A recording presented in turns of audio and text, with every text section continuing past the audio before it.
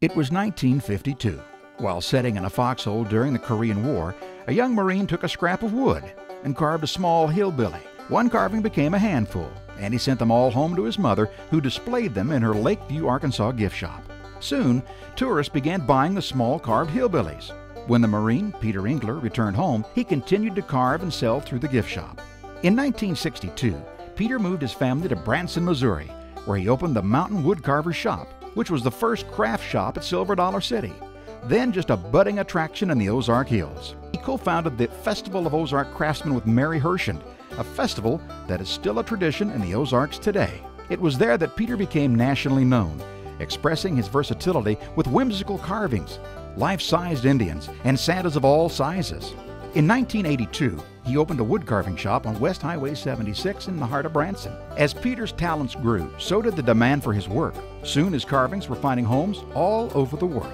Though pleased with his success, he felt that the talents of many others were unrecognized. As Peter put it, to develop craftsmen, you had to encourage, support, and develop markets for their best work. He set out to do just that. His efforts have helped preserve traditional Ozark culture and crafts. National Geographic wrote, "Peter Engler is largely responsible for the resurgence of the art of woodcarving in the Ozarks." Peter has appeared on many TV shows, including the popular Captain Kangaroo show, giving Mr. Green Jeans tips on whittling. More recently, he appeared on HGTV's Modern Masters Christmas series. Now, Peter is working out of his shop, Peter Engler Designs, nestled in the Grand Village Shops on Highway 76 in Branson, Missouri, the finest woodcarving shop in the Midwest, and 100% American made.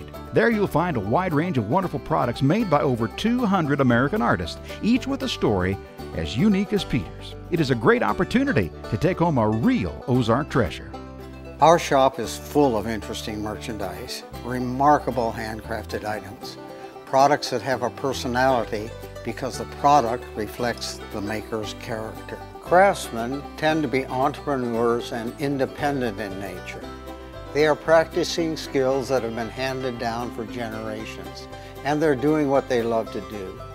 They are putting some of themselves into what they produce, and thus their art becomes an extension of themselves and part of the culture of the area.